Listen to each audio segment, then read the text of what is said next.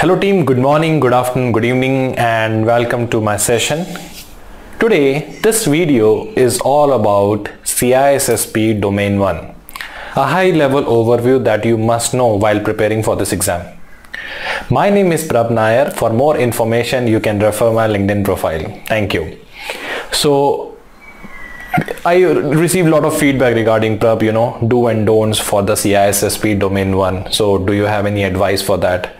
So I thought I will make a small video which talk about what are the important areas that we should refer while preparing for CISSP Domain 1 security and risk management. One thing is that do not take security and risk management for granted. This domain is a base for all the 7 domains. The question can be start from domain 2, the question can be start from domain 3, answer will be in a domain 1. Example like we are planning for a security model in the organization. What is the first thing we need to review? What is the first thing we need to validate? We do the risk assessment of our strategy. So risk assessment is a part of a domain 1 and security model is a part of a domain 7. That is why domain 1 is a base of 7 domains. All the decisions that you take in CISSP in the real exam in terms of questions understanding and all that, it is done based on the risk assessment, and that is the base in the domain 1.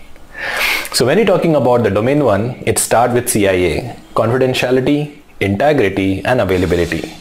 You also need to know about what are the principles by which we achieve the confidentiality, integrity and availability. Example, separation duty is used to achieve integrity, dual control used to achieve integrity. Hot site, cold site, backup sites, part of availability, load balancer, part of availability.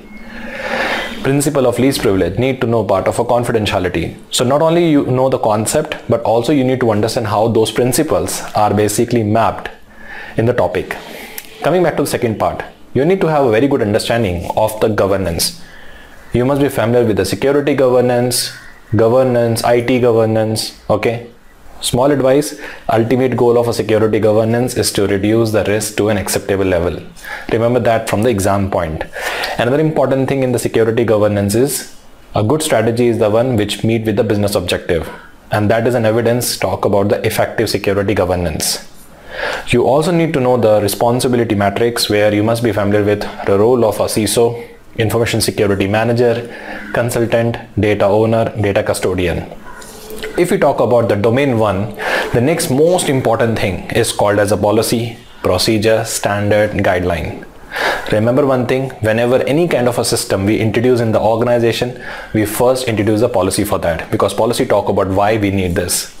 Policy created by information security officer, but it is approved by the senior management. Example like every system must be protected with a password. That is a policy. Password must be 8 character. That is a standard. Okay. How to create that password, procedures, and then minimum password requirement for every system is a baseline. Never use the family name is a guideline. So you must have a good understanding of policy. Policy need to be reviewed annually or in the case of business change, environment change or regulatory change. Moving to the next part in the domain 1, we also talk about this one which is called as intellectual property. Intellectual property is a very important topic in CISSP exam. You must be familiar with the copyright, patent, trademark, trade secret. When you're talking about the copyright protect the expression of idea, but idea themselves protect by the patent. Company secrets are protected by the trade secrets, and company logo protected by the trademark. You must be familiar with the licenses used in an intellectual property. As a security consultant, which part of category will be part of which intellectual property, you must be familiar with that. Example, logo will be part of a trademark. Company's formula part of the trade secrets. So this kind of familiarity you must have for this topic. Moving to the next part called as a risk management. Risk management, I will recommend you to review from a CBK. They give the very good visibility about the risk management, especially CBK 6th edition, and also refer the NIST 837 standard. When we talk about risk management, it starts with the identification of the risk, which talk about identification of asset, identification of a threat, identification of vulnerability. Important part in the risk identification is the value of assets, because value of assets drive the value of risk and associate with the controls. So in risk identification, first step is identifying asset, identifying threats, and identifying vulnerability. The next part we called about the risk analysis, where we're talking about the qualitative and quantitative risk analysis. You must be familiar with the qualitative and quantitative risk parameters. You must be familiar with the SLE, ALE, ARO. You don't need to carry any calculator because in the exam on the left side of the app, you can find the calculator app. So you don't need to carry any kind of calculator. So risk identification is the first thing. Risk analysis is the second thing. Third phase is risk evaluation, where we're evaluating all the results. And based on that, you take a decision. So we have a 4 type of risk treatment: accept the risk, avoid the risk, transfer the risk, or mitigate the risk. You must be familiar with these concepts. One thing you need to remember: any risk exceed the capacity, we avoid. Any risk below the capacity and equal to appetite, we accept the risk. Okay, we're transferring the risk, but we are not transferring the accountability. We're mitigating to an acceptable level. The risk which is left after implementing control, that is called as a residual risk, and that must be monitored. To mitigate the risk, we introduce the control types and category. So when you're talking about the types, we have a physical control, we have a technical control, we have administrative controls. And we also talk about the category of a control, which is called as a preventative control, preventative control, deterrence control, detective control, compensating control, corrective control, and recovery control. System was infected with the virus. Immediately remove the system from the network is a corrective control. Restoring system back to the production within a defined MTD RTO, that is basically a recovery control. Compensating control come into the picture when my existing control is basically ineffective or it is not very strong. My user is not familiar with the complex password. So as a compensating control, I introduce a multi-factor authentication. Because I know he is going to use a simple passwords, but make sure his account should be still protected. That's why we introduce a multi-factor authentication, which is called as something you know and something you have. So this is how the control types and categories defined in the exam. One small advice: camera is basically a physical detective control, because when you enter into the facility or as a thief, as an intruder, he sees the camera and his actions get shattered when he sees the camera. So that is the control type and category. Next thing is you must be familiar with the due care and due diligence. You want to clear the exam, it's your due care. But verify all the videos before watching that's your due diligence. You can review my security risk management PPT based video where I have explained about this topic. You are basically a firewall administrator. You are responsible for maintaining a firewall, that's your due care. But before implementing any kind of a rule, review the business requirement, review the regulatory requirement, testing those rules, it's part of a due diligence.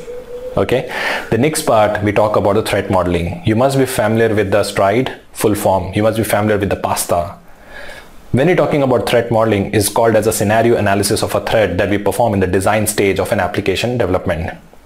Because during a design phase, we have visibility about how the application is going to be work. In a threat modeling, the first step is data flow diagram, and second step is attack surface analysis. You must be familiar with the threat modeling is performed in which phase of an application development. It's done in a design phase. Okay. The next thing is basically called as a hiring procedures. When we are hiring any candidate, what are the do and don'ts we consider? First thing you need to remember, he must sign the NDA. Then he attend the security awareness training. How you measure the security awareness training? Number of people participated? No. Number of people attended that session? No. Number of incidents reported. Just imagine, this week we conducted the security awareness training, and this week, by the end of the week, we have seen the huge number of incidents has been reported. That shows the effectiveness of a security awareness training, because people are much aware about the incidents, people much aware about the system activity, and that is where they have reported those incidents. One exam point is the effectiveness of the security awareness training by seeing the number of people who reported the incidents and decline in the security violation. So increase in the incident reports and decline in the security violation. That is how you measure the awareness training. There is a thin line difference between the awareness, training, and education. Awareness talk about the behavior, training talk about the skill, and education talk about the career. The next important thing you must be familiar with called as a BCPDR. You must be familiar with BIA. You must be familiar with the MTD, RTO, RPO. Okay. For your reference, the recovery strategy that we create, it is based on the RTO. But make sure we restore all the services within a defined MTD. A good BCP plan is the one in which we are able to restore the services within a defined MTD. Whenever we're talking about the backup strategy, we always map with the RPO. In the BCP, the first step is obtain the policy or create the policy. Then second step is BIA. Then we prepare the recovery strategy, submit the business case with the recovery strategy to the management approve that, and then you implement that strategy in the organization. Another important thing that you must be familiar about in the domain 1 is VAPT, vulnerability assessment and penetration testing. The first step in the VAPT is signing the NDA, then scoping, then we have a further phases. You must be aware about detail about VAPT in the domain 6. Another important thing is that called as a blind test, non-blind test, external, internal test. So you must be familiar with when to conduct internal test, when to conduct external test, when to conduct blind test, and when to conduct the non-blind test. Along with that, there will be some privacy regulations you must be aware about.